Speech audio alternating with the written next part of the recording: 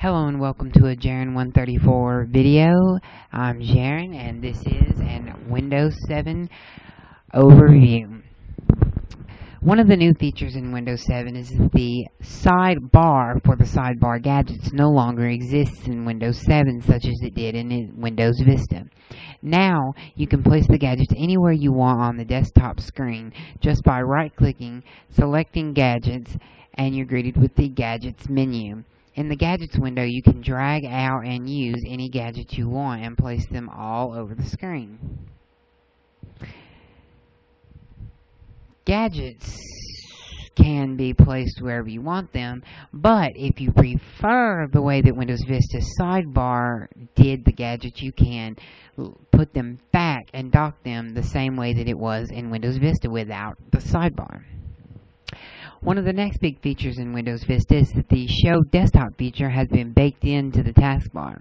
In previous versions of Windows, you would right-click the taskbar and go up to show the desktop.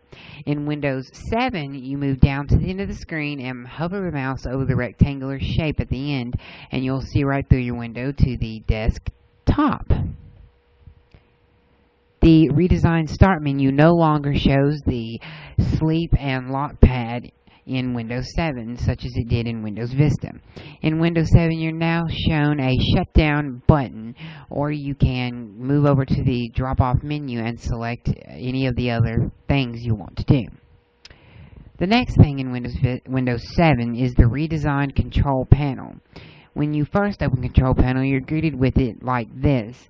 This is the way that you're probably normally used to seeing it if you're used to using Windows Vista.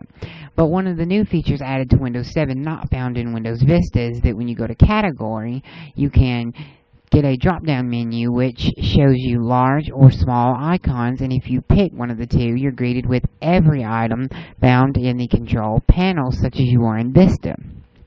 But in this version, they're no longer draggable move around icons. They're now listed groups of tasks that you can do in the control panel.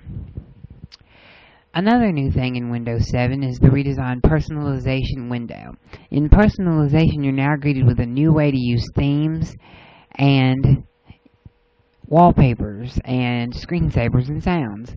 Now you click desktop background at the bottom of the screen and you're greeted with it the same way you are in Vista. But this time in Windows 7 you're able to get more options for how the wallpaper will fill the screen. The other new thing about wallpapers in Windows 7 that was not found in Windows Vista is that when you select several wallpapers, as I'm doing here, you can choose for them to change every however often you want, and you can shuffle them if you choose to.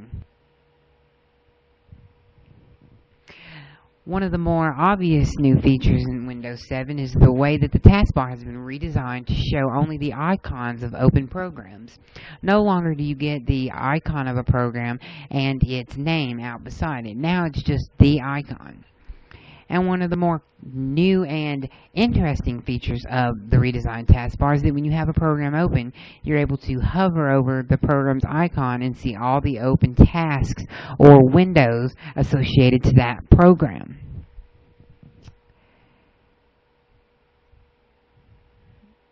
And that's pretty much the basics for Windows 7. So thanks for watching this video, and I hope